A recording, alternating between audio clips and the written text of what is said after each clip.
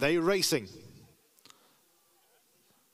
Azafontein, the first one to break. Run, Rudolph, run the maroon. Here's Weather King, around runners to go and push forward for the lead. Then comes Touchdown against the rail. Lockheed Lightning locks in fifth. Then comes Seven Dogs, the yellow sleeves and the yellow cap. Global Movement races with two behind.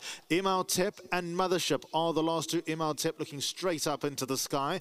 Down the back straight they go with about 1,400 meters left to run.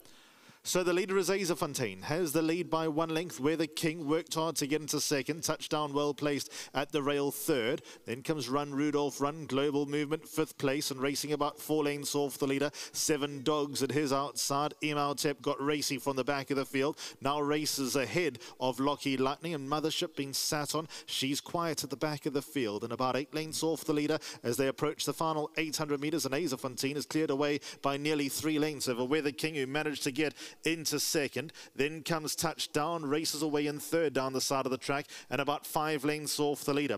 Run Rudolph, Run a further half length in behind Global Movement. Then came Seven Dogs and will straighten up roughly 8 lanes off the leader. Imhotep is next. Then comes Lockheed Lightning. Mothership got the entire field to clear and nearly 10 lanes off the leader. They're homeward bound towards the final 500 meters, and Azafontein in front by 4. Weather King, then Touchdown. Touchdown being persuaded along. Run Rudolph, Run. Then comes Global Movement. Mothership towards the inside got serious. She cleared half the field and got now 4 lanes to make up. Global Movement to the outside got first run though. Azafontein got tired. Global Movement, but Mothership has been wearing them all down the entire race, and now Mothership starts to run away. Mothership won it by 2. It's hands and heels stuff. Second goes to Global Movement. Third, Imhotep quickening with Lockheed Lightning. Weather King could have a save for minor money.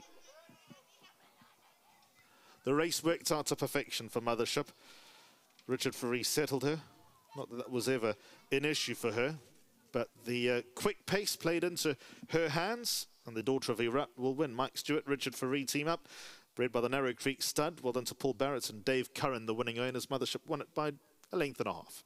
Second, number 7, Global Movement, who got ahead of Mothership for the entire race. Mothership had to run her down. She cleared most of the field with ease.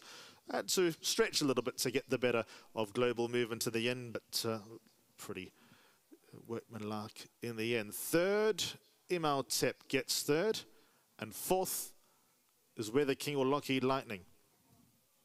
Then came Run Rudolph, Run. Azafontein set the pace. Then came Seven Dogs and Touchdown. So the winner's extreme right-hand side. It's Mothership in the white sleeves and cap, and she turned it on nicely, going past most of the field. Like I said, Global Movement ran a bold race in second, but couldn't shrug off the finish of Mothership.